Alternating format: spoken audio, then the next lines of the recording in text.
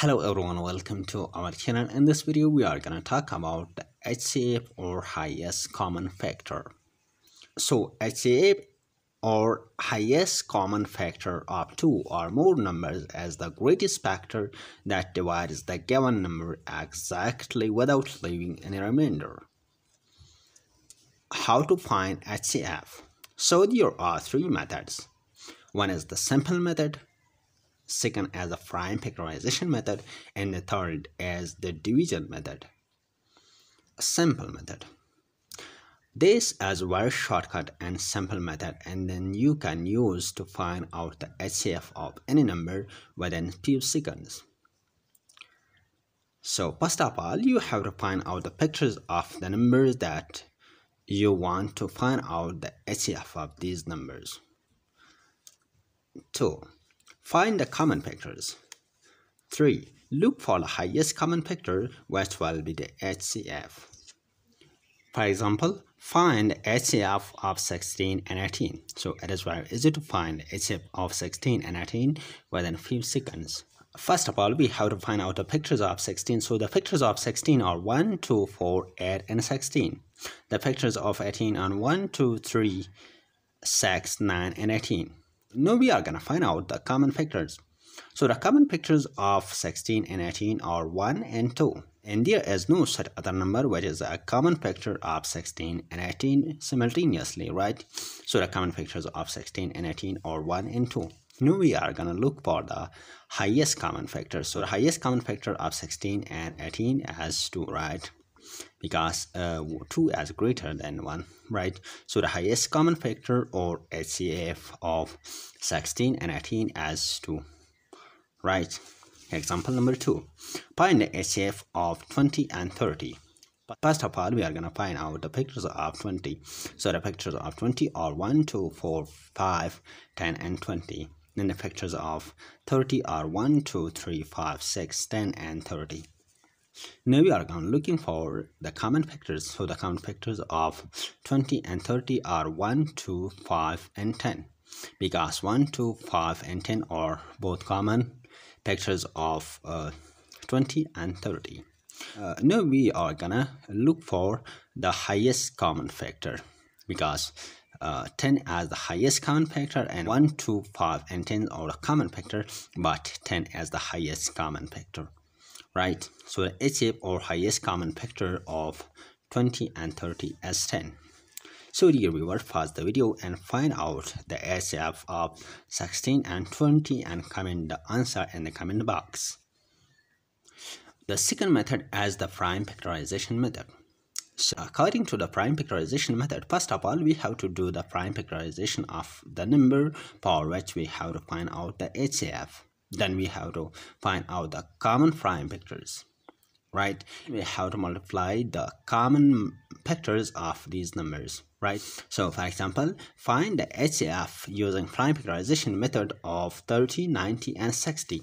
So all we have to do the prime factorization of these numbers 30, 90, and 60. So we do the prime factorization of 30. So 2 times 15 is 30, 3 times 5 is 15, and 5 times 1 is 5. We are going to divide the number just like 30 by the lowest prime factor, right? So first of all, we have to divide the number by lowest prime factors. Then 30 is not divisible by 2. Then we have to look for another least prime number, right? Just like we are dividing 30 by 2, which is equal to 15, and divide 15 by 3, which is equal to 5.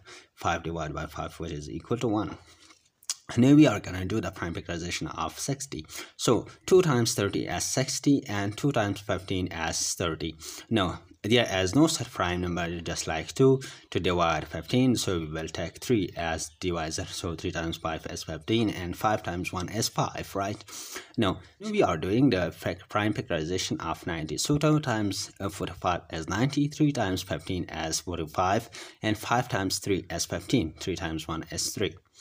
Right? Now the prime factors of 30 are 2, 3, and 5, and the prime factors of 60 are 2, 2, 3, and 5. The prime factors of 90 are 2, 3, 3, 5. Right? Now we are gonna looking for the common factors of these numbers. So the common factors of 30, 60, and 90 are 2, 3, and 5. So the common prime factors are 2, 3, and 5. Now we are gonna multiply these numbers to get the highest common factor, or HCF. So HCF of 30, 60, and 90 is equal to 2 times 3 times 5, what is equal to 30. So the HCF of 30, 60, and 90 is equal to 30, right? We are gonna solve an example, and what we have to find the HCF of 224 and 142, right? So again, we will use the same prime factorization method and apply the same method, right? So we will do the prime factorization of 224 and 142, right? 2 times 112 is equal to 224.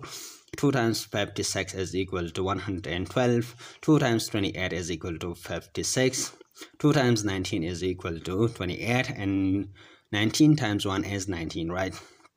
Because 19 cannot be divided by any other prime factor, so we will take the divisor 19 as, right? Now we are gonna do the prime factorization of 142. So 2 times 71 is 142, and 71 times 1 is 71, right? Because there is no such prime factor that divides 71. Now the prime factorization of 224 is equal to 2 times 2 times 2 times 2 times 19, and the prime factorization of 142 is equal to 2 times 71, right? So we are gonna look for common factors that are the factors of 224 and 142. So there is one number that is common in both of these factors, which is 2, right?